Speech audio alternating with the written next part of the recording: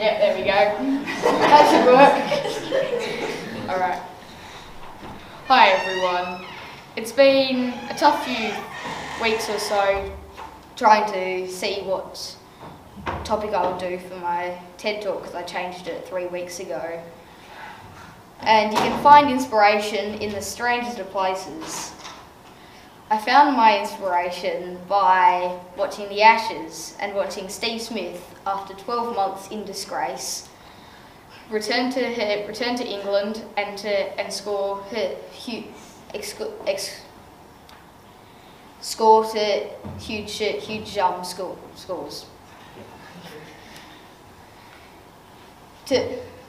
I decided there that I decided there that I would do my talk about resilience because obviously the criticism he was fighting against in those 12 months was very saddening, if you want to say that. The 12 months there was very bad for him, and he must have taken some mental challenges there, but he bounced back from it and he's doing very well. Today I would like to talk to you about a particular story that shows resilience in my life, and I'd like to share it to you today. So my brother and I used to do what's called track cycling out at Midland. It's on a velodrome. So the things you need to know about a velodrome, if you don't know what it is, it's made of wood. It's got sharp inclines, as you can see up there, or not really. And the bikes you use, you're strapped into the pedals and they don't have any brakes. So one Wednesday afternoon, my brother and I were riding around the track in a group ride, and I realised that I was going too fast on one of the corners, so I decided to slow down. So the only way you can slow down is by actually slowing down your pedalling.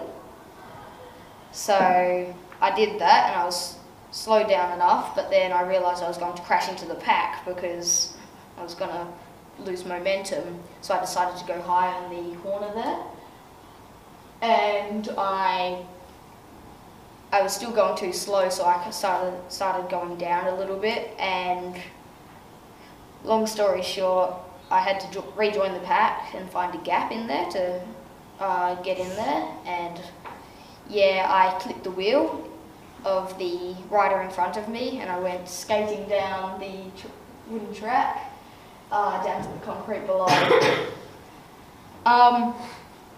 I was laying there for about 2 minutes or so when everyone started crowding around me, and so I had a few friction burns over my body and things, and I noticed a very sharp pain in my upper thigh. So obviously, since it's wood, you're obviously going to get a few splinters. Now this particular splinter that I had was this long. So,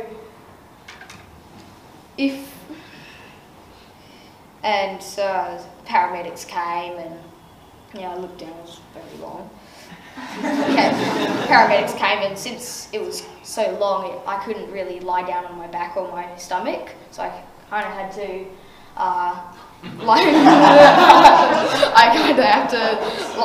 lie down on my side like that. So this is me and the thingo. There's the stick down there. You can vaguely see it. Yeah. Alright, you can look back now.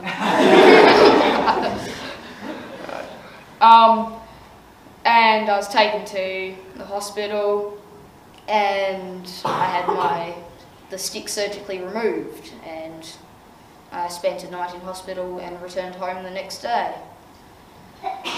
The first day back was fairly difficult because I couldn't really walk properly and kind of didn't feel like there was even a bone in my leg.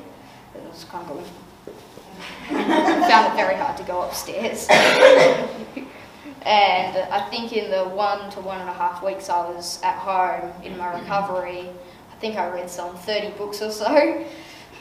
And I was feeling pretty lonely there, and it was a tough spot to be in, and I heard people yelling outside, "Hey, pass me the ball, pass me the ball," and yeah, it reminded me I thought I would never actually be doing sport again, and I know this might be going a bit too far, but I actually thought I was going to lose my leg. I had to get my leg chopped off because I thought it was infected.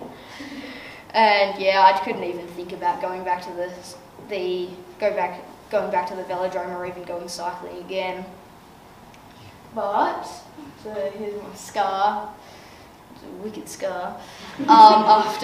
So this is straight after I got my bandages taken off, and pretty much on the weekend afterwards, after I got my bandages and things taken off and I got the okay to do sport and things, I competed in a triathlon. And I did feel quite uncomfortable on the bike, but I finished it, and here I am going over the finish line. And yeah, everything's been pretty good since, and I haven't really talked about it since the crash, since about a year ago, so it's quite a difficult subject to raise up again because it was quite hard on me. But my message to all of you today would be to bounce back from all your difficulties, and especially to the kids here today. I would recommend that you always try your best, even when things get difficult. Thank you.